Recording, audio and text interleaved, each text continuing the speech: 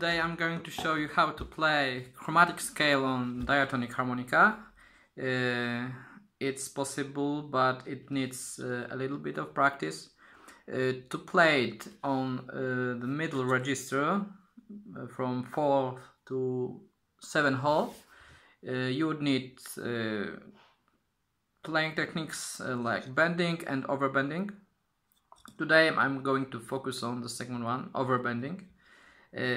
That is a little bit more challenging for people to learn, but it's often because people are afraid of making mistakes, and learning this technique needs a lot of mistakes, a lot of bad sounds, and it's all what it's about. You start on 6th hole, you find your 6th hole on C harmonica. These are normal notes on blow and draw, and to get overblow, you blow in your harmonica but getting a different sound. So you are getting a sound of B flat, so exactly the same like 7 hole on harmonica of B flat. This note is very useful in every harmonica solo if you play blues or jazz or country, everything. That's why you would probably need it, but not everyone plays overblows. If after a long practice it still doesn't work for you, just leave it alone. But if you want to start, try these 3 methods I'd like to show you. So first one is you try to block the reed inside by first inhaling, then exhaling air.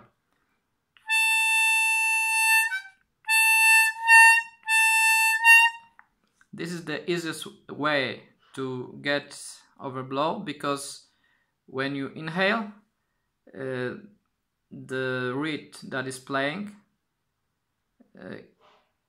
when you exhale, is blocked, and then you have to block this reed to play this sound, this overblow. So first advice, it's easier to get overblow if you draw first, then blow.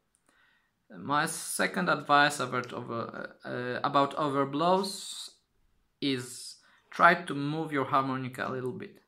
Try to move it up and down. Try to find out what happens. When you try to do overblow, you push everything, your jaw, your tongue, a little bit up to make less space in there.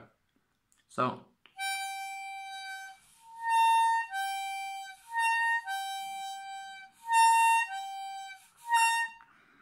these are all slight moves, and you may not see it in video, but you just try to push. That's how you get this pressure needed to play overblow. If it won't help you, try to maybe turn your harmonica upside down and then play.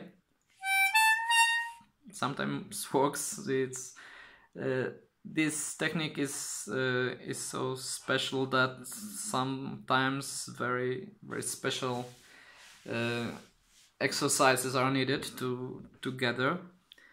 But how do you know if you are close to get overblow? When you blow and your reed doesn't make a sound,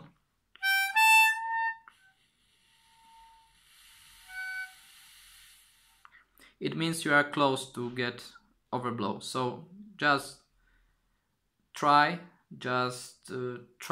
to find similar positions of mouth, jaw and tongue. Experiment just to get this sound. When you hear it for first time, probably it will gonna be very short. You will know that this sound is something different. Then you have to find this position one more time, and you have to keep it for a little bit longer.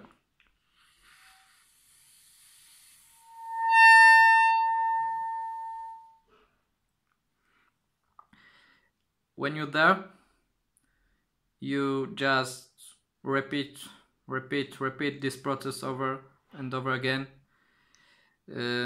Overblows are hard to practice because you have to hear what you're playing, and it's not very nice sound to hear. But after long practice, you're gonna get overblow that sounds long and clean.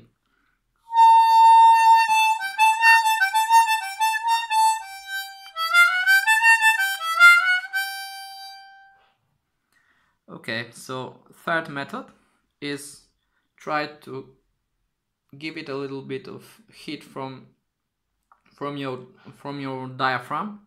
So you create a little bit more of air pressure and try to blow. If you found any of these methods useful, just let me know. If you found your way to learn overblows, that's good. I have to finish the video because my battery is low. So thank you and see you next time. Tell me what you want to see on this channel next time.